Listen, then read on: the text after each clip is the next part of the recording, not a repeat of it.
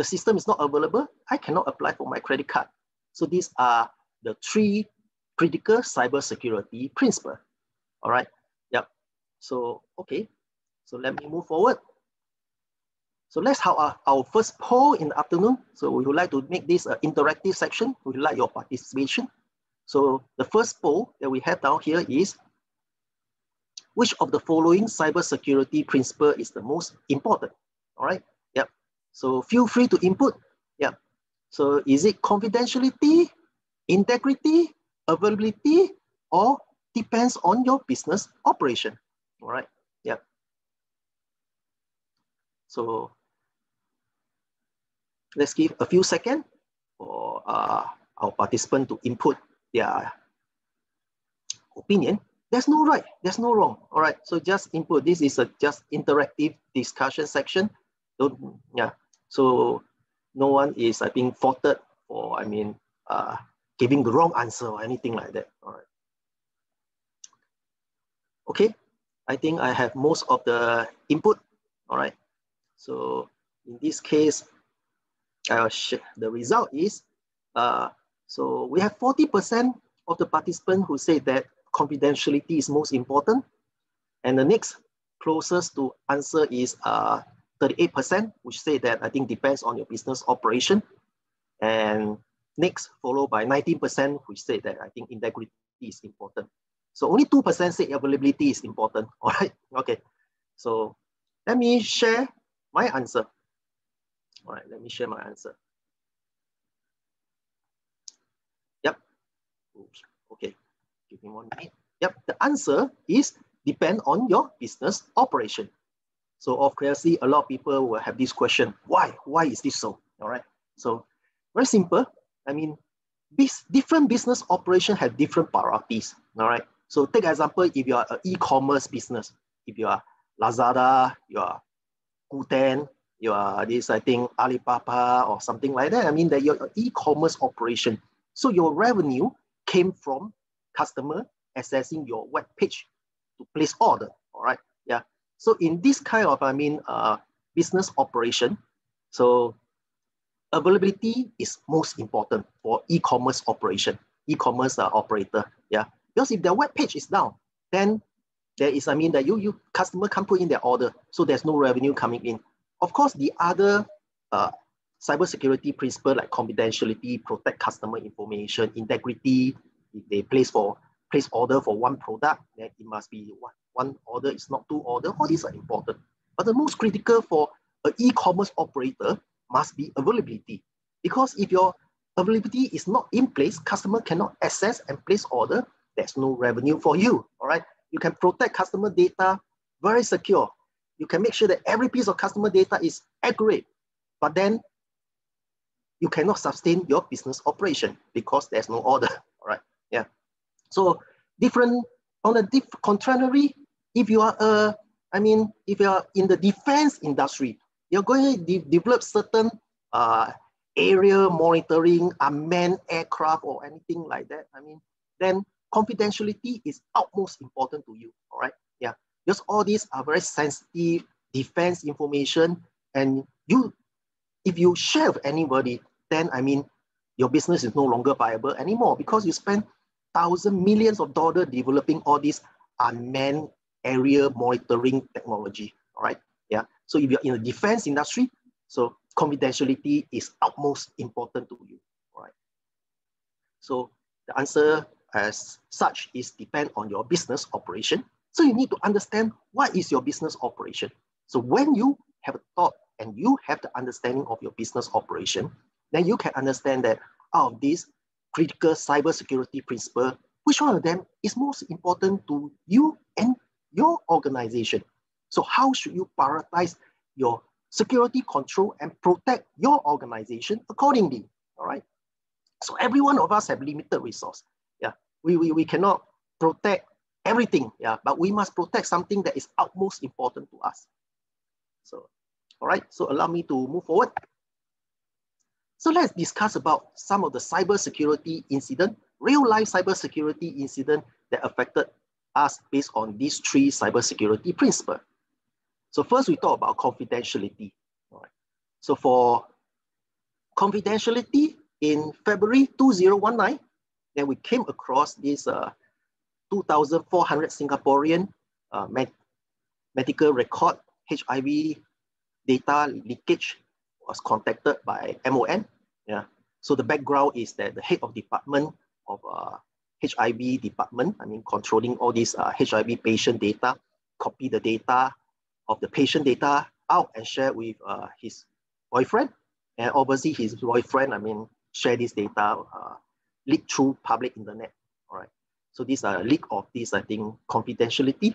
Yeah. So it should not be accessed by unauthorized party. All right. So in this case, the data was leaked by MON and accessed by unauthorized party.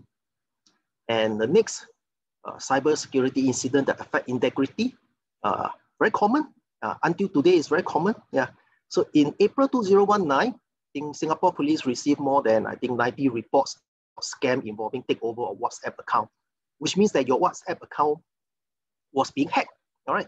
So in a situation like this, then you came across your friend sending out very funny or abnormal message using their WhatsApp account. Some hit message on the WhatsApp group, or they will send some funny message asking you to transfer money to them. They say they are in critical stage, they need some help or something like that. Yeah. So these are a situation where your WhatsApp account was being compromised, and then the integrity of the account and data associated to the account is no longer accurate and trustworthy. Yeah, because somebody take over your account and take over your identity and send all these, hate message, send all these, transfer money, help requests to your friends. All right. So that is an example of a cybersecurity incident impacted integrity. And in fact, this WhatsApp account hack is still very prominent today. I think it's not going to stop. Yeah. So the next cybersecurity incident that impact availability, something that is very closely related to every one of us, where M1, so fiber broadband was down for 33 hours during the circuit breaker period, May 2020. All right. So M1 said that this, it was due to this network boostering initiative. Yeah. So in fact, during then I was attending a class with my professor in NUS, and our evening class had to be cancelled because our professor can't access this M1 internet from his home. So during then, every one of us work from home. All right. So these are real life cybersecurity incident that related to the cybersecurity principle that we highlighted earlier on. So moving forward, let me share with you the cybersecurity paradigm. All right. So how does all these, threat attack happen to us? All right. So first thing first, so there is a threat. All right. So a threat is defined as an activity that may adversely impact the cybersecurity of a computer system. So when this threat exploit a vulnerability, so a vulnerability was defined as a weakness in the computer system. All right. So there must be a weakness in the computer system, and then this threat exploit the vulnerability, and then it will result in something we call a risk. All right. So risk is the potential loss or damage to a computer system. Yeah. So what, as cybersecurity professional down here, then what we are trying to do is that we have to mitigate the risk, which means we reduce the risk to an acceptable level. So how do we reduce the risk or mitigate the risk to an acceptable level? We apply security control. The security control meaning safeguard to minimize security risk to a computer system. So it go in a cycle. All right. So these are the cybersecurity paradigm that we encounter in cybersecurity. So moving back to our example. All right. So what are the security control that we can put in place to reduce the risk for confidentiality for this cybersecurity incident for this HIV data leak? All right. So there are many controls that we can put in place. Yeah. But one of the prominent control is that we can put in encryption, encrypt HIV patient data, all right? So which means that you can copy the data out, yeah, but without the encryption key or the decryption key, then you cannot see the data, all right? So it will be garbage, rubbish, all right? Make no sense to anyone, all right? So if MOH have put in this control during then, so when the data was leaked, then the damage will not be there because, I mean, nobody can read your data. So next, what is the security control that can put in place for integrity? All right. So WhatsApp, yeah. So your WhatsApp hack is being taken place. So obviously one of the most standard item that we can put in place is two-factor authentication. Yeah. So that when this, I think, when an attacker try to send you a verification code, then you check with this, I think you input the two-factor authentication. You set up your WhatsApp account using two-factor authentication. So something like this happen, then you won't be a target for the attacker when they send you the verification code, all right? So other than that, availability, what's the security control that we can put in place? Well, I think high availability cluster, meaning duplicated setup, or you have a duplicated system as an alternate site, all right? So obviously, I mean, M1 put in this, I think, high availability, so in place, but it doesn't work, all right? Yeah. So it doesn't mean that, I mean, M1 don't have a backup, M1 don't have a redundancy. They do, yeah. It's just that in a situation happen to their incident, their security control failed to work, all right? They have backup, but the backup didn't kick in to solve the problem, all right? So that is particularly the security control that we can put in place to mitigate the security issues that we came across. So moving forward, let me do a recap of this COVID-19 outbreak, all right? So during COVID-19 outbreak, so government, business is very busy, I think, providing incentive to employee to advise them how we can work from home, yeah. But then on the opposite side, yeah, the cyber criminals are also very busy in attacking the organization and you and me, because there's a larger attacking surface now that we work from home, all right, and a weaker security setup because that, I mean, that your setup in your home might not be as secure as your office, yeah. So what is happening during then, yeah. So let's come to our second poll, yeah. So did cybersecurity increase during COVID-19 outbreak? Yeah.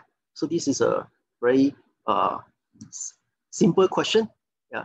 So let's have a poll. And then after that, I think we will see what is your input. All right.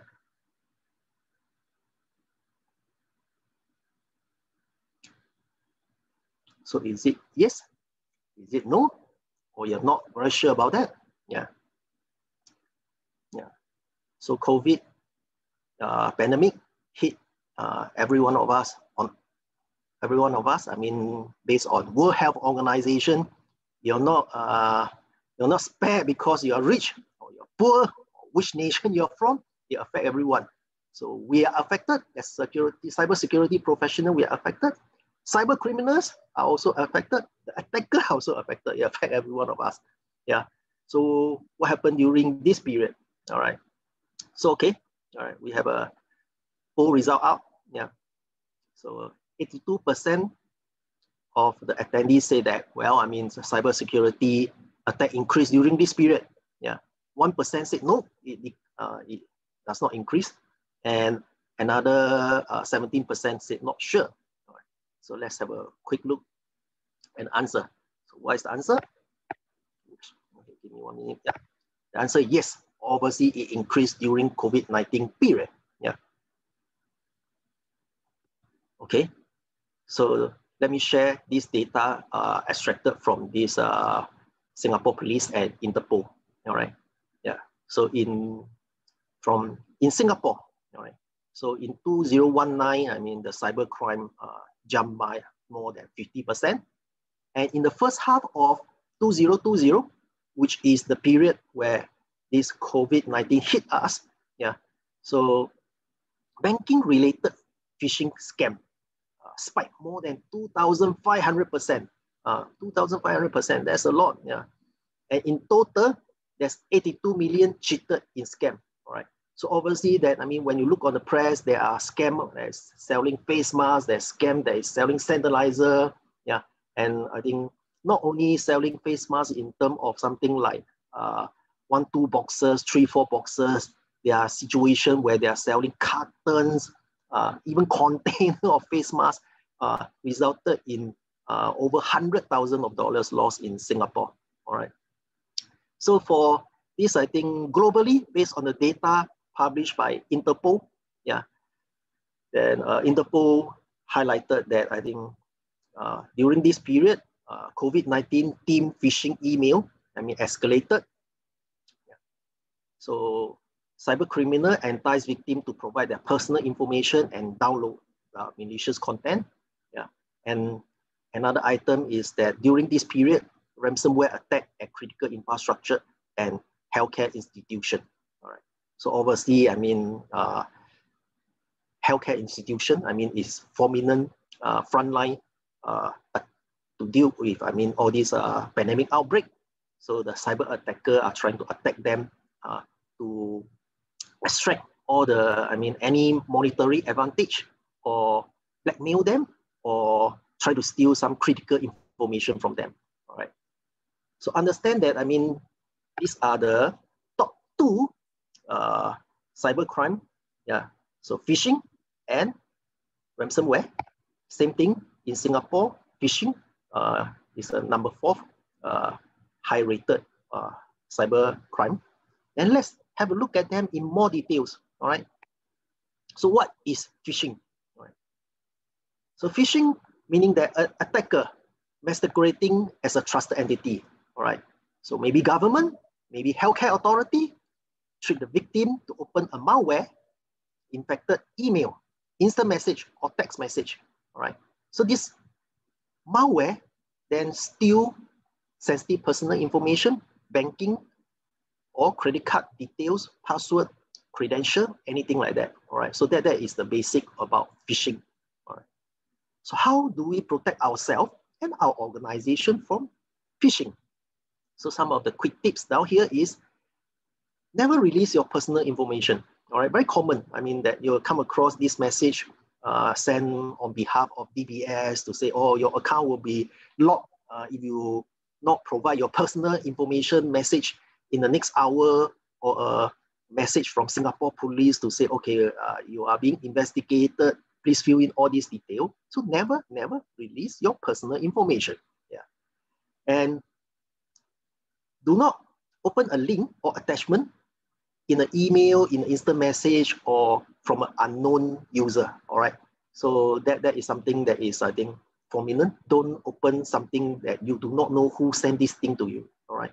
Yeah, but of course, I mean that all these attacks have matured, all right? So now we have something called this credential theft, all right? So somebody can steal the email credential of your supervisor or your boss, all right? And then send an email using your boss email ID. And theoretically, you look at this email coming from your boss and you say, oh, well, my boss sent me an email. Of course, I open it, all right? But that is beside the topic. We can discuss it separately. We don't have sufficient time to talk about it in this section, yeah? So next tip is, I think, prevent opening any fraudulent website, and obviously apply the latest security patch and AV signature. Yeah. So obviously, I think that a lot of us, when we come across this system patch message coming to our laptop or PC, and then we try to say, okay, postpone it. I have more important work to do. But take note that every time you postpone all these critical security patch applying on your system, then you are adding additional risk to you, all right? So try not to do that, because, I mean, you're subjected to more and more risk if you don't apply the latest security patches, all right? So of course, next, you can attend a security awareness training, yeah, and to identify phishing attack and report phishing to your IT security department, so that they know what are the attacks coming to your organization and they can tackle it from organization-wide level. So moving forward, second highest threat is ransomware. So what is ransomware? Ransomware is an attacker encrypt data on your computer system. So through a malware that installed through deception link in email, instant message, or website, it then display a message to threaten to release your data to the public or permanently deleted them unless you pay a fee to acquire a key to decrypt your data. All right. So what are the quick tips we can use to counter ransomware? Of course, first and foremost, back up your data regularly and ensure that the data that you back up can be restored when you need them. Yeah. So a lot of time you back up the data, but you never verify that are they in their integrity is in place, can they be restored? All right. So when you need to restore data, you take a backup copy, restore it. Well, it doesn't work. All right. So that are the critical problem in this, I think, backup operation. You know, not only you need to back up, but you need to verify that your backup copy is working. And of course, similarly, you must apply the latest security patch and AV signature. And you should not open a link or attachment from unknown user. So next, attend ransomware awareness training to identify ransomware attack. And last but not least, report to your IT department so that they can, look at this attack and resolve it from organization-wide level. Okay, so moving forward is, I think, let me share some impact of ransomware on the nature of ransomware. Yeah. So for individual, ransomware value normally not very high. If the ransomware is target individual, so theoretically it's 300 to 500 US dollar, and attacker will ask you to pay via Bitcoin or Morino or any cryptocurrency that you cannot trace them. All right. So they don't ask for an amount that's too high because they know that if you target an individual consumer, if it's too high, then the individual might not pay. All right. But then that a standard is nature or fact is that even if you pay the ransom 300, 500 US dollar, not very high to you, then you realize that I think you might not get your decryption key back. All right. So you might not get your data, you might not get the decryption key because that it depends on how credible the attacker is. All right. Yeah. So there are some credible cyber attacker or cyber criminal. They'll release the decryption key or data to you. All right. When you pay the ransom. Yeah. But obviously there are those that even you pay the money, you pay the ransom, they won't give you back your data. Or they won't give you back the decryption key. All right. Yeah. So then for corporate level, then the impact is much wider. The ransom value will be high. All right. So what is at stake when your company is being attacked by ransomware? So your company reputation will be affected. Customer confidence in your operation will be affected. Sensitive personal data might be stolen. Client data might be stolen. Your revenue will be affected. Yeah. So let me just share a quick example with you. All right. Yeah. So on 3rd October, last Saturday, yeah, Software AG, the second largest software provider in Germany, was being attacked. Yeah. So they are being attacked by a ransomware.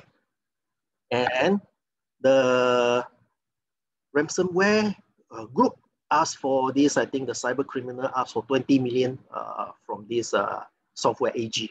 All right. So this amount is very high. I think one of the highest I think we see in this cybersecurity arena. So 20 million is very high. Yeah. So think about it. If you're the customer of Software AG, all right. So you use Software AG cloud services software for business process mapping, for enterprise resource management. Then do you have confidence in them? All right. Who are their customers? All right. So these are household name, Airbus, Fujitsu, DHL, Vodafone. Yeah. If I'm Software AG customer, if you're hit by a ransomware, and then my data is being stolen there, then of course, I think first thing first, I think I will consider twice about subscribing your service next time. All right. Yeah. Okay. So next, let's go to the last poll of today. Let's share about, I think, who is responsible for cybersecurity? Yeah. So is it Chief Information Security Officer? Is it Chief Information Officer? Or is it Chief Information Security Officer? Or everyone in the organization? So there's no right, no wrong. I mean, we are in a casual discussion section. Right? So input your thoughts, perception, so that I think we can have a view. How does the participants felt about this topic? Who do you think should be responsible? Who should be answerable? Yeah. Okay, so the poll result is out. So 83% say everyone in the organization. So 10% say Chief Information Security Officer, and only 1% say Chief Executive Officer. All right, so nobody say Chief Information Officer is responsible for it. Yep. So, okay, very good. So let me share my answer. So the answer is correct. Everywhere, most of you get it correct. Everyone in the organization, is responsible for cybersecurity. So the next question is why? All right, why? Yeah. So down here, I think this information was extracted from this EY Global Information Security Survey. Yeah. So it said that 32% of security breaches are resulted by employees. All right. So more about 20%. Yeah. So it's insider employee weakness, which means that you are ignorant, you accidentally configure something incorrectly. All right. Yeah. Misconfiguration. Yeah. So that is, I think, unintentional. All right. Yeah. I think moving forward, you have, I think, close to 12% or 13%. Yeah, to say that, well, I mean, 12%, sorry. Yeah, 12% to say that, well, I mean, the attack, security breaches was resulted by malicious attack by insiders, which means that disgruntled employees, they are not very happy. So they created all these security breach, they steal your data, or they, I mean, create this vulnerability in your network system so that some people can attack them. All right. So 32% of security breaches are resulted by internal employees, so that everyone in the organization is in charge of security. All right. Yeah. So if you figure out that something is not correct, or you figure out that some malicious action is taking place, even if it's not your responsibility, you report to the IT security department. All right. So it's not only management are accountable, management like Chief Information Security, Chief Executive Officer, CEO, CIO, they are all obviously, they have part and parcel of the responsibility, but it should not be, the sole responsibility is not lie with them and them only, which means that everyone in the organization have a part to play in cybersecurity, so that together we make the organization a safer cyber environment. All right. So with this done, I think let me quickly share with some of the trainings that I think NUS-ISS offer down here. All right. So NUS-ISS is a official partner, and the only official partner in Singapore offering this IC Squared training. So if you're not familiar with IC Squared, then I mean, you should be very familiar with the training or certification offered by them. I think like CISSP, CCSP, CSSLP, or SSCP. All right. So CISSP, I mean, is the most wanted security certification by employees in Singapore, based on the LinkedIn job search portal by Singapore Job last year, 2019. There are 20,000 jobs that stated that CISSP security credential is preferred. All right. So as compared to the next, I mean, security credential is something like CISM is only 7,000. All right. So these are the most prominent security certification required by employees in Singapore. Yeah. So other than that, we also have other training. We have other training related to risk. So we have risk awareness. So manage cyber risk. Yeah, architecture. Then we have secure mobile architecture, or developing cybersecurity architecture. And we have other software, AI training and others training, including cybersecurity for ICT professional, securing IoT, yep, and platform security, all this suite of training. Feel free to look at our this QR code. And then after that, I think visit our webpage. There will be more details down there. Yep. Okay. So other than that, so NUS-ISS not only offer about executive training, yeah, we also offer about graduate program. We offer this graduate diploma and Master of Technology. So if you're interested, feel free to look at our webpage and there's more detail down there. Yeah. All right. And next, I think let's have more time for our Q&A section. Yeah, to come up to figure out is there any question or any burning question you have about cybersecurity, which I can help to address. Yeah. So just check with Amber. Amber, any question from this group that I think have some question that I think we can discuss and share with the group. Thank you, Dr. Neil, for the insightful sharing. So there are a few questions. So please do keep the questions coming. We have ample time for Q&A. So maybe the first question that I can just pick out is actually about from Hua Jian. Just wondering if trainer can elaborate more about advanced security measures that we can do on our own besides the using difficult password. Is it safe to go incognito mode? If not, then what are the other options to avoid peeping toms?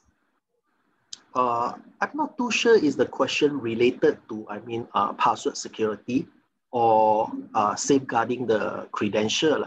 Yeah. So if we are talking about protecting our credential, so basically I think it's very simple. I mean that the most basic is talking about username and password. All right. So obviously we understand that, in the current landscape, username and password is no longer sufficient. Yeah. And then I think the most common security elevation that we go after is two-factor or multi-factor authentication. All right. Yeah. So then obviously I think during the emerging technology, then I think we have this SMS. So now we also realize that SMS is no longer secure because of this SS7 attack on the telco network. Yeah. So a lot of companies are phasing out this SMS, no longer using SMS. Yeah. So as you are aware, if you are using digital banking in Singapore, I think we are no longer using SMS anymore. So we proceed on to using a secure token. All right. So one-time password, secure token. Yeah. So there's more elevated approach that we can safeguard our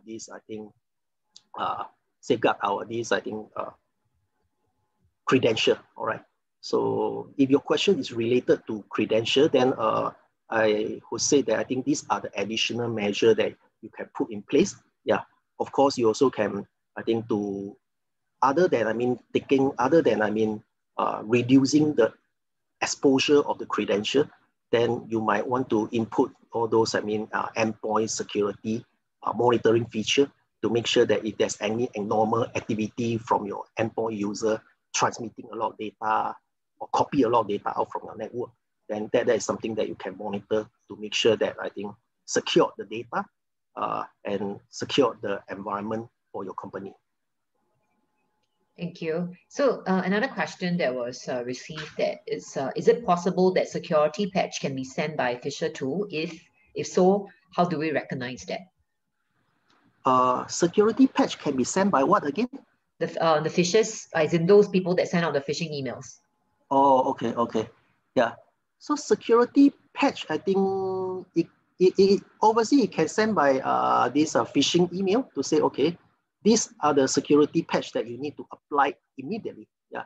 If you don't apply immediately, then I mean that your vulnerability to this list of attack is common, nothing special.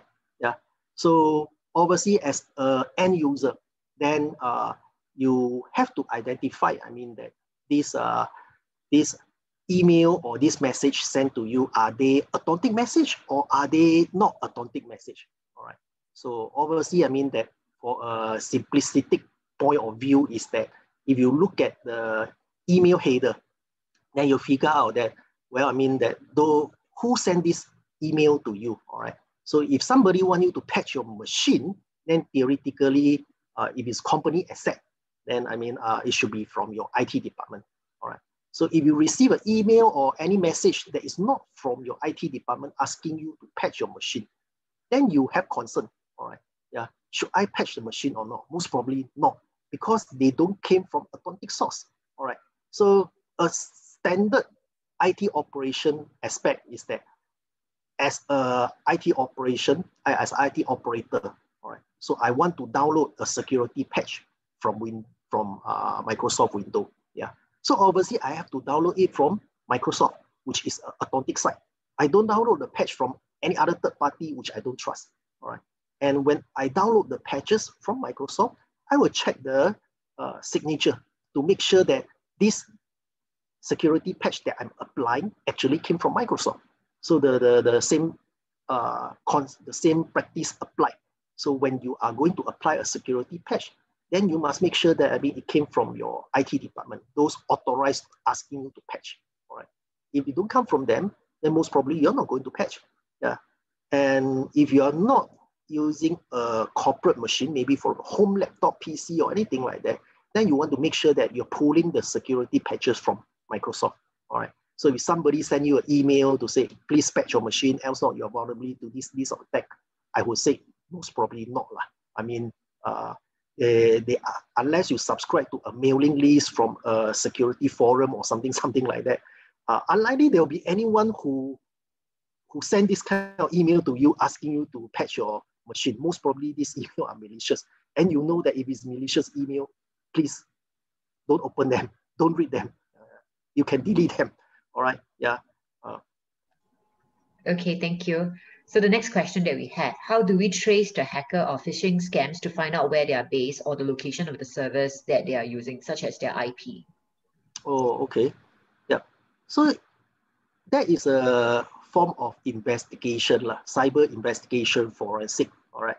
So normally, I mean that we can look at this, I think, the mail, the exchange server or the mail server, which I mean in the email operation. All right. In the email operation, very simple. You send your email to a server, which is the SMTP server. So the SMTP will send this email to the next party, to the next party, to the next party, to the next SMTP server, all right, until it reach your SMTP server. And then after that, or mailbox, then after that, you will deposit the email in your mailbox. So obviously, if you say, okay, I want to see who sent this phishing email to me, well, very simple. You can always look at your mail header and trace back the SMTP server along the way. Yeah, that is, I mean, then after that, you figure out who is the first SMTP server and under what domain, who is the user that sent you this email. All right, so you can trace back. Yeah, but I mean that tracing back might not be able to allow you to identify who is sending you this phishing email. All right, yeah, because I mean that a lot of time, I think cyber criminal, they are sending this email, yeah, or sending a lot of information, yeah, through compromised machine. I think we call them books, BOTS, books. All right. So the simple thing is that I think in this, I think denial of service attack. Yeah. So denial of service attack or distributed denial of service attack that attack your network, or even they attack this, I think, South Korean banking system a few years back. Yeah. So this came from compromised machine. All right. Which means that the attacker have compromised all these machines, thousands of them, yeah, beforehand, yeah. But I mean that they just activate at a particular time to send out lots of traffic to you to down your network, yeah. And in a situation like this, I mean, all these source or all these machine IP address or whatever thing you can trace back, I mean, they can easily come from those compromised machine, all right. So you can find the identity who sent you that, but I mean, are they the actual cyber criminal behind? Maybe not, and most probably not, because the cyber criminal will try their best to hide their threat. They won't allow you to trace them so simply, all right? So using this simply step that we trace, we can figure out who is the source that sent you this machine, all right? And the source keep changing, right? Yeah. So you can say, well, this is the source. So I block it. Tomorrow, another source. Only no need tomorrow. Another 2-3 hours, the source will change. Another 2-3 hours, the source will change. So if you are trying to say I block one by one, then I mean that your cyber defense strategy is ad hoc. So it is not effective because you have to add a rule or something to block your traffic every 2-3 hours. All right. So in short, we can trace back who is the one who sent you the phishing email. Yeah. But are they the actual party or are they the actual cyber criminal? In most cases, they are not. Yeah. Thank you. So the next question will be asking about which type of biometrics authentication method is the most secure. Is it iris scanning, facial recognition, or fingerprint? Oh, okay. Yep. So biometric, you're right. Biometric, I mean that we normally came across, I think, in commercial usage. All right. Yeah. So the most common usage is door access. Card access or whatever. No, sorry, card is not biometric. All right. So biometric, I think the most common access, I think I understand, is based on the data center. All right. So the most common use is, I think, fingerprint. All right. So when you go inside your data center, most probably you need to use fingerprint to access certain doors or certain part of your data center. All right. So you never use biometric as a single source of access. Like it's always a combination of what you have or what you know. All right. Yeah. So normally you have card access followed by biometric. Yeah. So, but biometric is getting more and more common. I think thanks to the high adaptation of this mobile phone. Yeah. So right now you can use this face recognition, can use your thumbprint to unlock your phone or something like that. Yeah. So obviously, I mean, which biometric aspect is more secure? Yeah. So a very simply fact of comparing, I think we don't go into details. Yeah. So we can say that, well, I mean, that fingerprint is not as secure as this retina scan, and retina scan is not as secure as iris scan. All right. Yeah. Because of the fluctuation. All right. Yeah. Fluctuation. Yeah. So as technology emerge, I think there's less and less false positive. Yeah. So obviously during those days that I think when this iPhone or any of the mobile phone release face recognition to unlock your phone, you saw some of these, I think, interesting this release blog on the internet to say that, well, I mean, some people, I think, look similar or something like that. I think they can unlock somebody's phone. Yeah. So face recognition, I think, is accurate most of the time, but some gap or some distance to be fully effectiveness. So obviously, I mean that it's just a balance between false positive and false negative that you have. So to have this, I think, correctness to a certain percentage for this biometric authentication. Yeah. So in short, I think retina is more secure than other kind of, I think, biometric, because it measure our this eyeball veins or something like that. All right. Yeah. So I hope I answer your question. I mean, if you're interested, we can go in more detailed discussion after our section, because this is biometric, I think, authentication is a topic that we can discuss for many hours. Okay, thank you. So there is a question about the career prospect in cybersecurity. Is it considered an infocom profession? And what's the prospect of the cybersecurity careers in Singapore in the next 5 to 10 years? And what are the certifications needed? So there's a very long question, like any range or limitation in terms of career switcher. Okay, yeah. So obviously this is something that I think we can discuss in detail. Yeah. So I don't think I can provide a very comprehensive answer down here. Yeah. But Singapore, I mean, it is progressed into a smart nation. All right. So Singapore want to be a smart nation. It is our nation initiative driven by the Prime Minister Office. All right. So that's why we are all out here attending this section. Yeah. And one of the most prominent part of smart nation is cybersecurity. So our Prime Minister said that we must get cybersecurity correct so that we can drive our smart nation. So career perspective about cybersecurity is obviously positive. Yeah. So every one of us understand that we are under this, I think, this COVID-19 pandemic outbreak at this point of time. Yeah. But something that I learned from my friends who are this, I think, in this recruitment firm, yeah, headhunters. Yeah. So they are saying that I think, well, I mean, there are still, I think, a lot of company looking for cybersecurity professional at this point of time. All right. Yeah. So they are less. All right. They are I think something like some company, yeah, will choose to hire staff on contract basis. Yeah. But they did not stop hiring at this point of time, which means that as what we cover in our section earlier on, cybersecurity attack go up during this period. So obviously they need more people to counter cybersecurity attack at this point of time.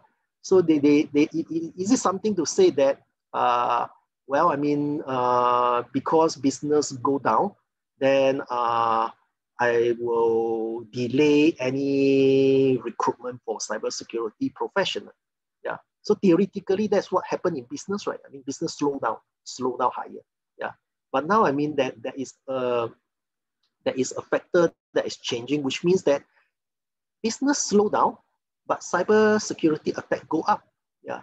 So cyber security attack go up, then it will be a business decision to say that, well, in the situation like this, then how should I deal with all this cyber attack coming in? Should I push back my hiring so that I mean my cyber security professional come in later, or should I get the cyber security person coming in to tackle the increase in cyber attack at this point of time? All right. So no right, no wrong. Yeah. Obviously, some organization will push back hiring for cyber security professional, but based on what they shared with me on the recruitment firm side is that there are a majority of firms that still prefer to hire at this point of time because they make their risk assessment. All right. So if the risk is high, attack keep coming in, then I need somebody to help me to counter all these attack. Yeah. So if you look at other position, right, maybe sales. All right. Do I need more sales at this point of time? Yes, maybe. Yeah. My business slow down. I need more sales. Yeah. So I should get more sales in. Yeah. But maybe that business slow down, I hire more sales, also no point, right? Yeah. So the people, I mean, my customer is not in the mood of purchasing. I get more sales in, no point. So I can push back hiring for other position, sales, HR, procurement, whatever thing, all right, yeah. But security is an area that they need to make strategic consideration that should they continue to hire. And as far as I know, at this point of time, company is still hiring security professional. Yeah. So you go to this LinkedIn job portal, you can see a lot of job for this security down there. Yeah, correct. So the question down here is that what kind of cybersecurity jobs you are looking for? Yeah. And what kind of job or what kind of skill set you have to fulfill this job. All right. Yeah. So it is not that, I mean, cybersecurity is not, I think, one aspect. All right. So in cybersecurity, we have operation, we have forensic investigation, we have threat hunting, we have risk and compliance, we have this project planning. So there's many areas in cybersecurity. So it doesn't matter. It don't work in a way to say that, well, I'm a cybersecurity trained, I can go into any job that you have. Yeah. So you need to have a correct fit to go into the correct job. Yeah. So lastly, I think just let me cover on all these, I think, the cyber security training and credential. So obviously, I mean that please come to our training. I would like to share more with you. Yeah. So the question is that I think which area you intend to proceed in your cybersecurity career. All right. Yeah. So obviously, I mean that if you say that, okay, I want to proceed in engineering, security engineering, then you can take up this SSCP. Yeah. And if you say, I want to progress in security compliance management risk, then you can take up CISSP. All right. So these are the, like what I cover. I think CISSP is the fundamental requirement for most employee in Singapore. All right. Yeah. So if you want to specialize in cloud, so I want to be a cloud specialist, cloud security specialist, then you can go for CCSP. All right. So if you want to be someone who is, I think, focused in risk and compliance, then we have a program managed cybersecurity risk. You can come for this training. So which training you want to attend will depend on, I think, which career track you want to progress in cybersecurity.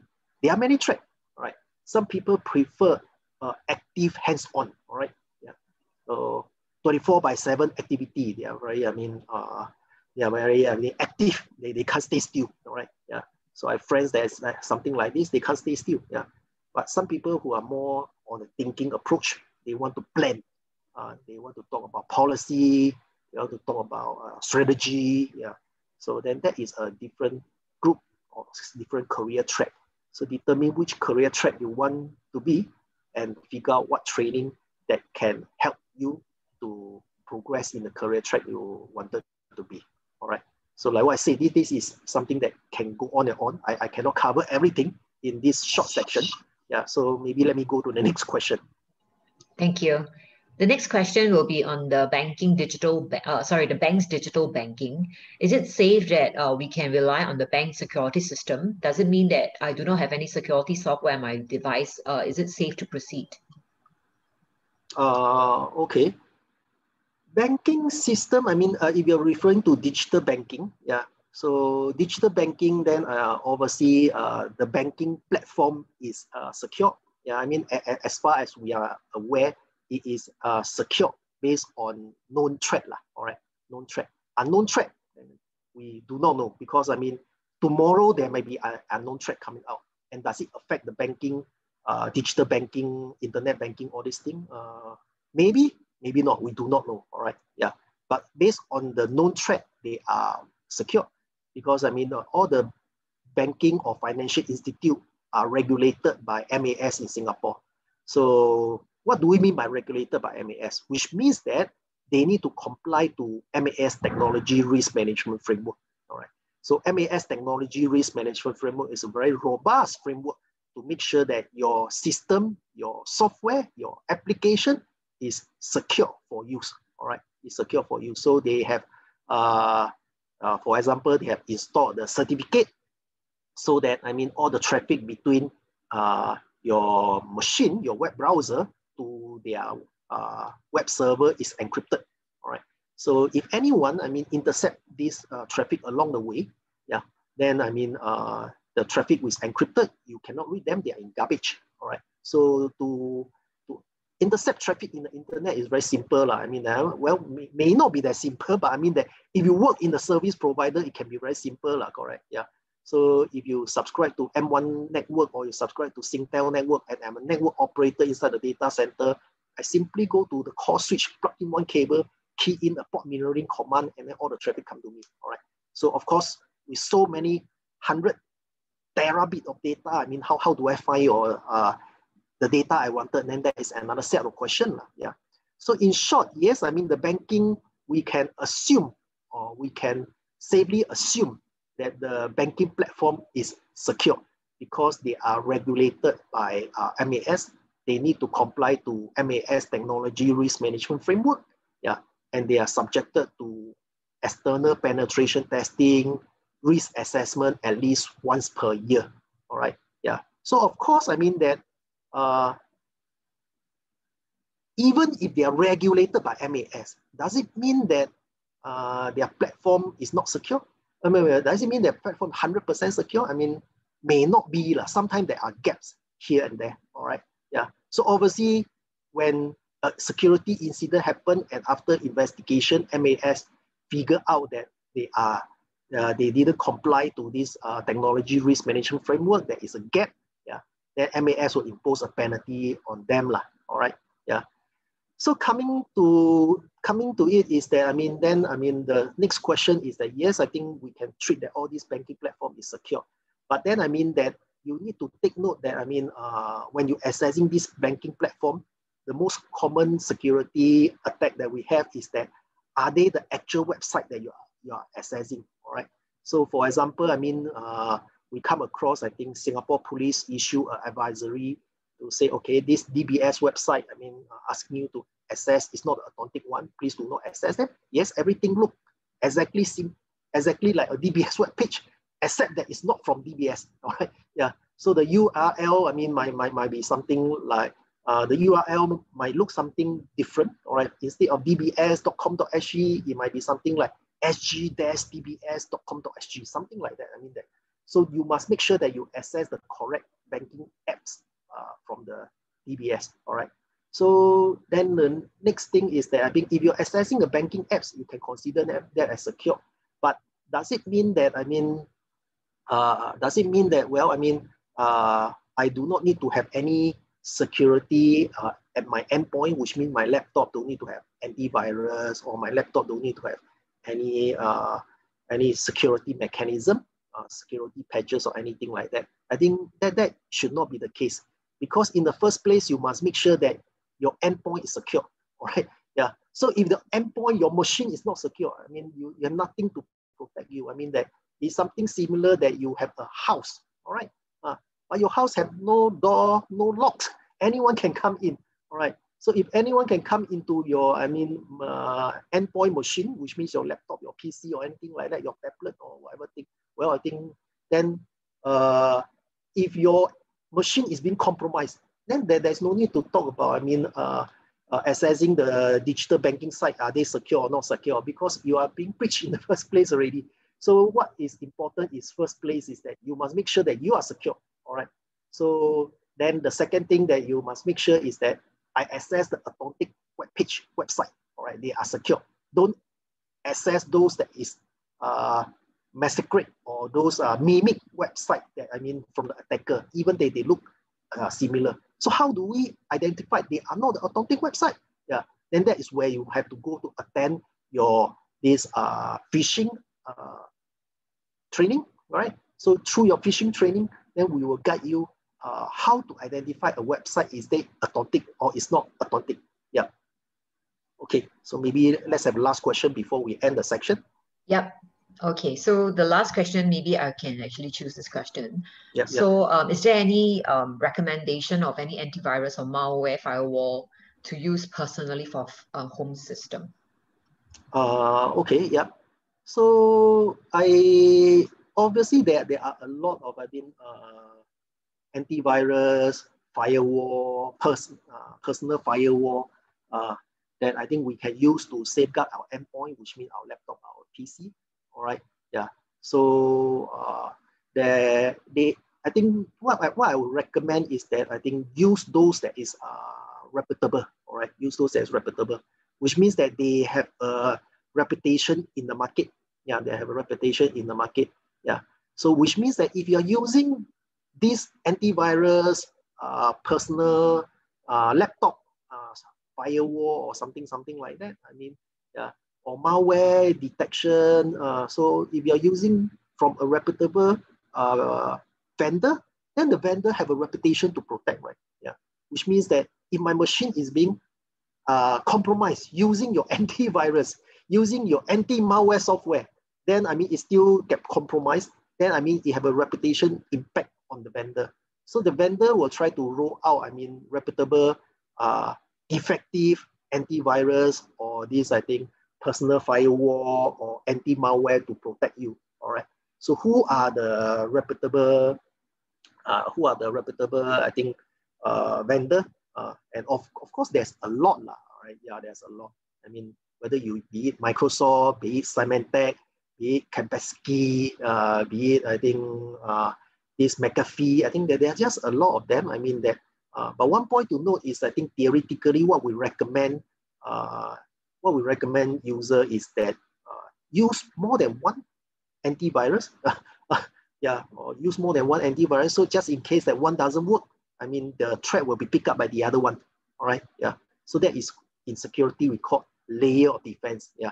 So if one doesn't work, the other one will pick it up. So of course, if you operate on a corporate laptop, yeah, then you have to abide by your corporate policy. Yeah. So the corporate policy is I install, maybe take example, Symantec. Can I install another antivirus software on top of it? Maybe not. I mean, if you do something like this, you might violate your corporate policy. All right. Because I mean, your corporate IT department will say that, well, it install this capacity. I don't even know capacity is secure or not. I mean, this software that you install, is it from authentic source? Or is this capacity antivirus you install is an infected malware copy? All right, because you never download it from authentic source, we discuss about it. All right, so you might bring in all this threat into your organization if you install on your corporate laptop. So always check with your IT if you want to install something. Does it violate the corporate policy? So other than that, it's always a good practice on your personal laptop. I mean, install more than one antivirus software or more than one anti-malware software that is, I think, from different sources, so that if something don't get picked up by this guy, hopefully it can pick up by the other guy. All right. So security, we talk about layer of defense in depth. All right. Yeah. So understand that there are a number of questions that we didn't manage to address in this section, but no worry. I think Amber will forward this question to me, and I'll try to address them. I think separately. I think when you fill in the survey, then we can send out the list of Q&A to all of you. I try my best to answer those questions that you have. Okay, thank you, Max. Thank you, Dr. Neo. So Yep. If you have any burning question that you would like Dr. Neo to answer, you can email me separately so that I can collate and send it to him, then he can actually get back to you guys. Okay, so thanks so much for joining us this afternoon. We will be sending out the slides together with the survey that we will maybe ask you to help us to fill in so that we can see on the areas that we can improve on. So once again, thanks for joining us. And we hope to see you at the next Smart Nation Together channel program again. Thank you so much and have a good day ahead. Yep. Thank you, everyone. Take care. Bye-bye.